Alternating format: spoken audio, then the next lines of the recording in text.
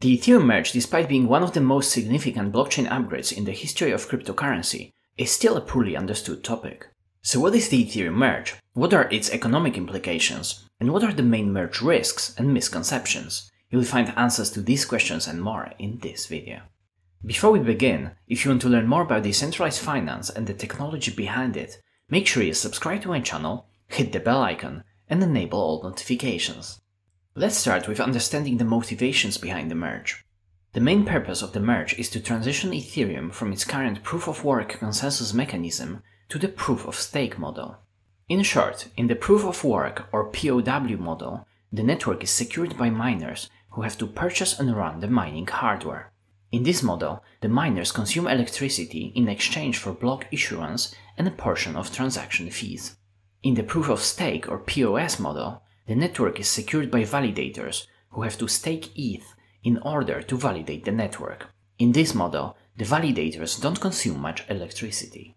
The transition to POS aims at making Ethereum more energy efficient, more secure, and lays the groundwork for enabling more scalability with sharding later on. The move to POS was one of the big milestones in the original Ethereum roadmap, and research began before the Ethereum network launched. Instead of transitioning Ethereum to POS in one huge and potentially dangerous change, the Ethereum researchers and developers decided to split it into two steps. The first step, launching the Beacon chain, was successfully executed in December 2020. This allowed for creating a separate parallel POS chain that could be tested in production for a period of time without having any direct impact on the already existing POW network that secures hundreds of billions of dollars of economic activity.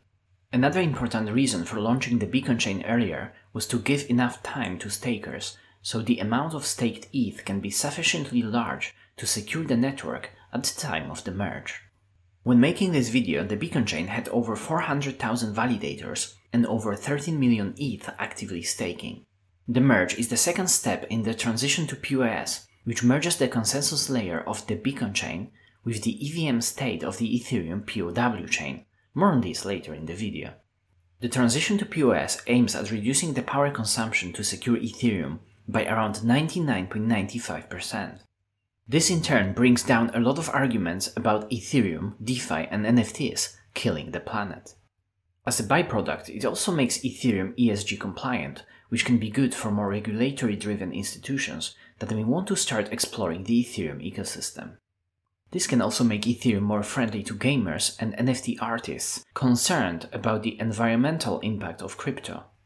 Another motivation for completing the merge is the reduction in the ETH issuance, as the security of the POW and POS chains is funded by ETH issuance. After the merge, the POW network will cease to exist, which will dramatically reduce ETH issuance. This was named triple halvings, as the issuance drop is similar to 3 Bitcoin issuance halvings. On top of all of this, another argument for the merge and the transition to POS is that Ethereum enthusiasts will be able to secure Ethereum from home. Being a consensus participant will no longer mainly be for institutions and sophisticated miners. This should further decentralize the network and make it even more resistant to attacks. Now that we know the motivations behind the merge, time to dive a bit deeper into the mechanics of this upgrade. Let's start with a quick analogy.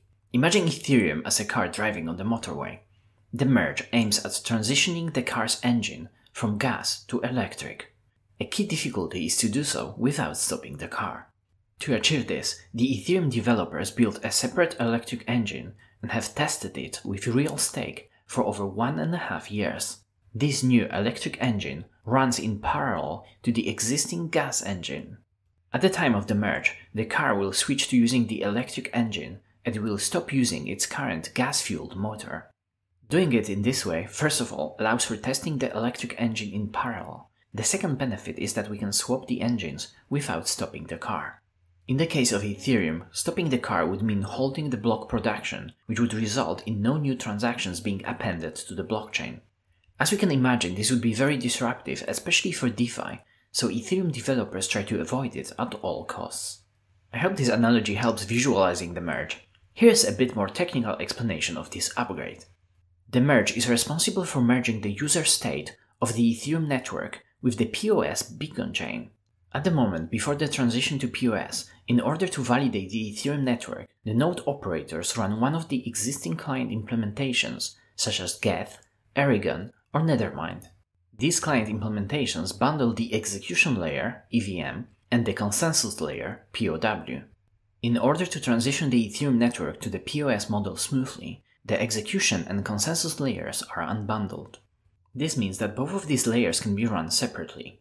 They can also be developed by completely different teams specializing in one of the layers. After the merge, a full node will consist of an execution node and a consensus node. There's also an engine API responsible for the communication between the execution and consensus nodes. Decoupling the consensus and execution layers allowed for quicker initial launch of the beacon chain without having to worry about the execution layer. When it comes to consensus layers, the most popular implementations at the moment are Prism, Lighthouse, and Teku. The existing client implementations will transition to being execution layer clients and will work with the consensus layer clients to form a full Ethereum node. With multiple client implementations on both layers, there are multiple different combinations of execution and consensus clients. For example, one validator may prefer to run Prism with Geth, another may prefer to run Lighthouse with Nethermind. With 4 popular execution clients and 5 consensus clients, there are 20 pairwise combinations. At the time of the merge, execution clients like Geth will start listening to blocks coming from the POS chain. The trigger for this switch will be determined by a new variable called terminal total difficulty, which represents the sum of the proof-of-work difficulties of every block accumulated on the Ethereum POW network. When the chain accumulates enough proof-of-work to exceed the terminal total difficulty, nodes switch to following the canonical POS chain. It's interesting to notice that for the first time an Ethereum upgrade will be triggered using total difficulty instead of the usual block height. This is to avoid an attacker mining low-difficulty malicious forks that would satisfy the block height requirement at the time of the merge and cause confusion on the final POW block. After the merge, all applications running on Ethereum should run exactly as pre-merge, with the state and transaction history maintained. This means that, for example, if we were a liquidity provider on Uniswap before the merge, after the merge the state will be the same, hence we will still be providing liquidity on Uniswap. If we had an open loan on Aave, this loan will still be in place, and users shouldn't notice any changes. The transition has been going through multiple intensive rounds of testing that include merging shadow forks and merging testnets. Shadow forks are copies of an existing Ethereum network. Merging them helps catch potential issues related to the current state of the network. These forks are usually abandoned after testing, and the purpose is to expose any potential problems. Unlike most shadow forks, merged testnets usually persist as POS networks. This helps developers with testing their applications on a chain that resembles Ethereum post-merge. After Ropsten and Sepolia, the last and most used long-lived testnet to merge is Girly. After this is successfully executed, we can expect the announcement of the mainnet merge. Now let's discuss one of the interesting topics which was, to a certain extent, responsible for postponing the merge, which is client diversity.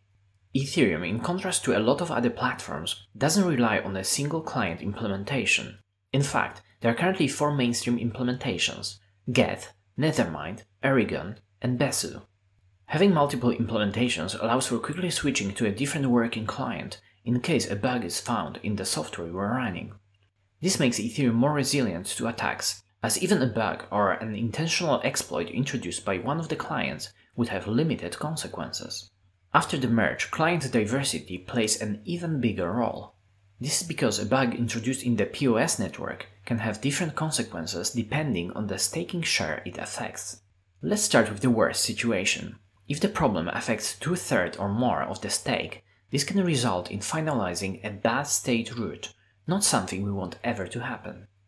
If the problem affects half or more of the clients, this can result in the creation of a dominant invalid chain that won't get finalized but will be reverted. Better than 2/3 or more, but still pretty bad. Finally, if the problem affects at least 1/3 of clients, no new transactions on the network would get finalized. Now, knowing these potential outcomes, we can understand better why client diversity is so important. Let's assume that 70% of the consensus clients are running Prism as their go-to solution.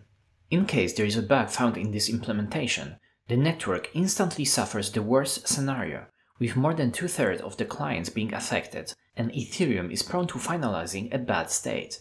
Now, if Prism has 40% of the network and a similar bug is found, the Ethereum network would stop finalizing until either the bug is fixed or different backup clients are spun up, so the network share of Prism goes under 1/3.